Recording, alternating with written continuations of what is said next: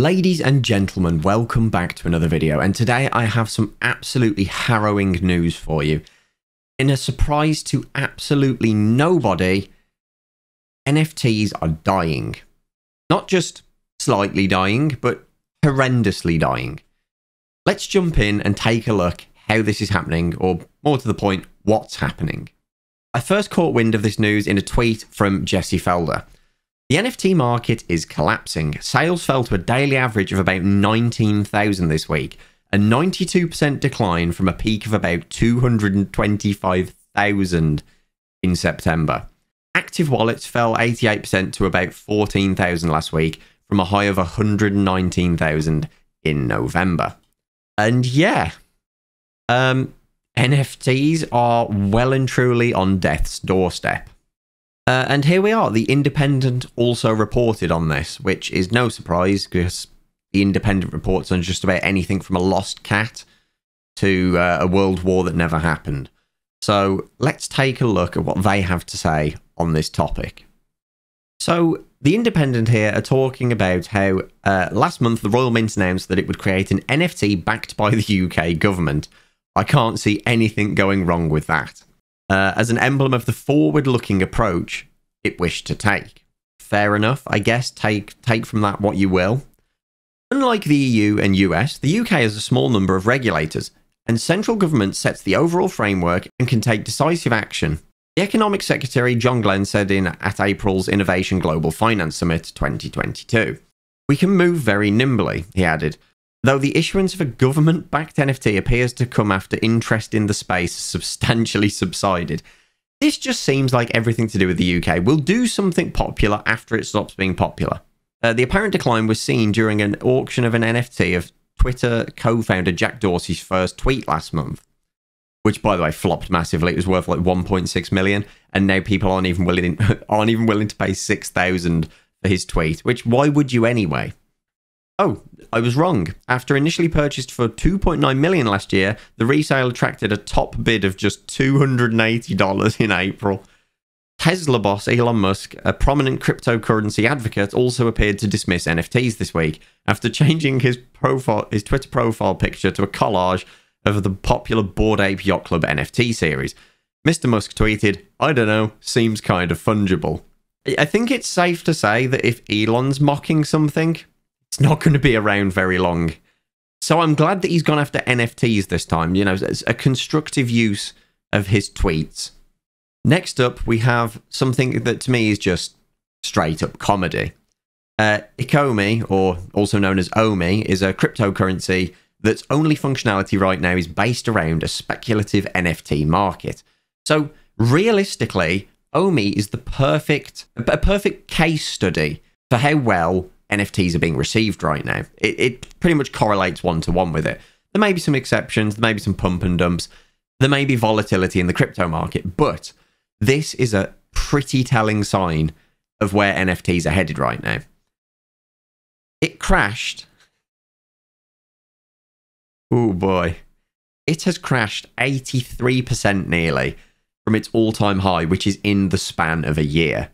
I will never understand why people are so obsessed with NFTs. And I have a real issue with this because every NFT project that I see will not do their own advertising. They all advertise through their users. Basically saying, hey, this is an investment, but only if you make it into an investment. You have to sell it. It's kind of like multi-level marketing. In fact, it's exactly like that. I sell you an ugly crying chimp. Now, that's no longer my problem. It's your problem. And you know that. That's why you purchased it. But you purchased it so you could make it somebody else's problem at an even higher cost. Make it look desirable. And realistically, this method is starting to show its cracks and completely fall through. Because the only people you're selling it to are other people who think that they can sell it on for more. You're not selling it to somebody who wants to own it. I think between this and the Axie Infinity hack, which Axie is a pretty NFT-centric game, right? If we can even call it a game. Which, by the way, I do still intend to jump into that and make a video on play to earn by itself.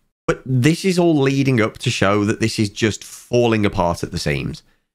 NFTs are showing that they have zero value, like actual value, that you can't do anything with them.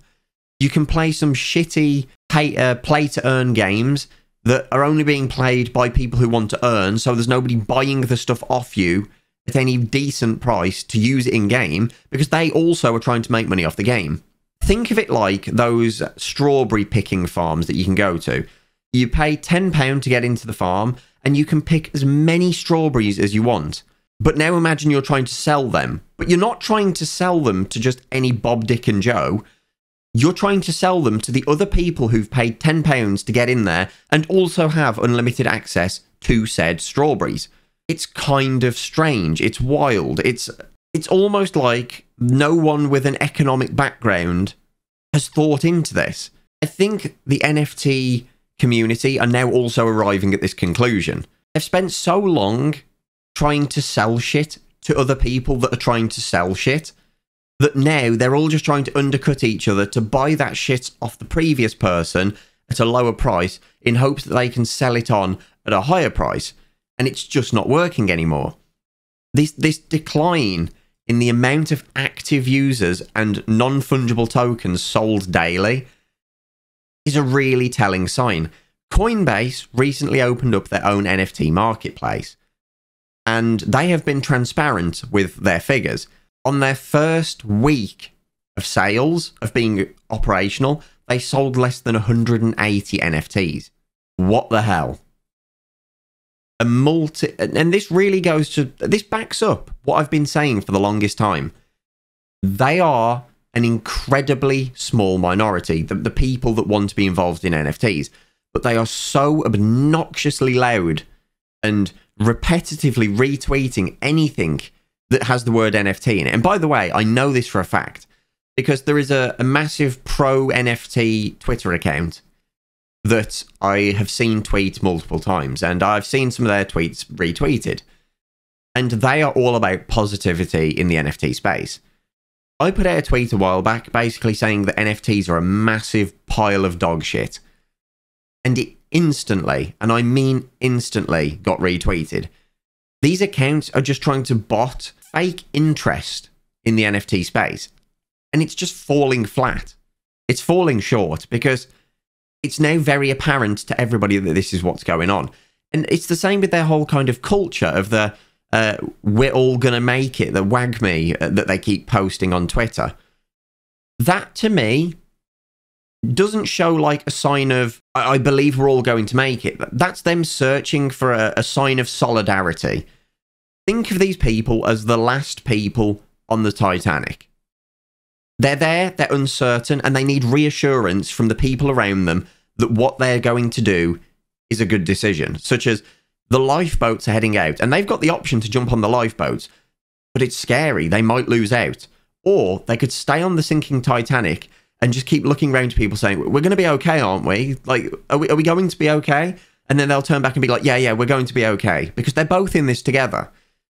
Their whole, we're all going to make it attitude really just screams sinking ship to me. And I've said this before, and I think it's now starting to show that that is in fact the case. Nobody wants to go there, but the people who are already there are so invested and could possibly not lose as much as if they bailed. So they're all just reassuring each other, you know, just one big, just circle jerking round on the deck of the ship that they're all going to be fine. Jesus Christ. Ladies and gents, hopefully, as I've said in the last few videos, hopefully this is going to be the end of it now. The decline is quite apparent. There seems to be no saving this now. Hopefully, this will be the wipeout of the plague. And we'll be all the better for it, because this is truly the plague of our generation.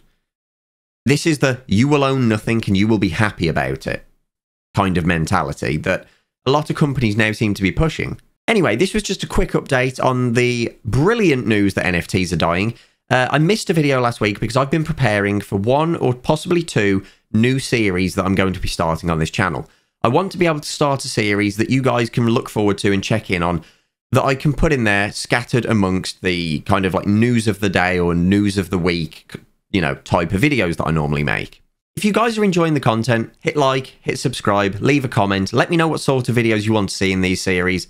And as always, a massive thank you to the patrons. You guys are absolute babes. If you're watching this as it premieres, I'm going to be live over on Twitch. I'm about to hit max level in World of Warcraft, and we're going to start the fun part. We can finally play the game. If Twitch isn't your thing, totally understandable. And until next time, take care.